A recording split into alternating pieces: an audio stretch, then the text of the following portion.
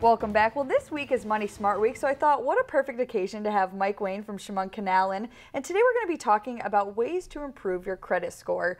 If people are anything like me, you know, that's always something that's in the back of your mind. How do I improve it? How did it get to the way it is? So I'll kind of let you jump right in and tell us what you think. Well, that's a very smart thing. Anybody who's interested in borrowing should be aware of your credit score. It's really kind of a snapshot of your credit history. So there's lots of things that it takes into account. There's lots of things that it doesn't take into account. So what doesn't it do? It doesn't look at your employment, doesn't look at what you earn, doesn't look at how long you've been employed. What it does look is, what's your payment history been like? How much do you owe? So if you have a $10,000 credit card line and it's always at $9,999, it's going to actually hurt you more than a credit balance of $1,000 or $2,000.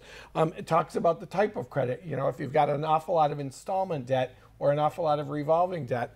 And then you've got things like, how have you been making your payments? Are you making them on time? Those are all things that kind of come into play with calculating a credit score.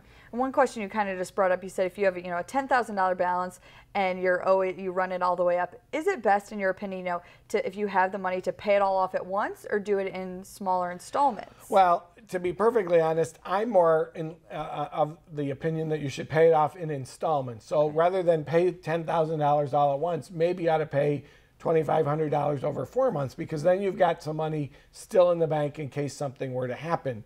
But it's for people really, I mean, lines of credit or credit card balances are very, very important for big ticket kind of items, a car repair, maybe a home improvement or something like that. But if you're using that for your daily living expenses, that's going to kind of hurt you because that balance is always probably going to be pretty high. Great. And real quick, you mentioned, you know, things that don't affect your credit score. What are some things we should be doing to improve our credit score? Well, certainly you want to pay your bills on time. That's important.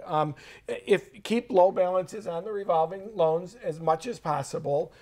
Don't open too many accounts at once. If you go to the mall and you apply for every credit card in every store on one day, your credit score will dive very, very quickly.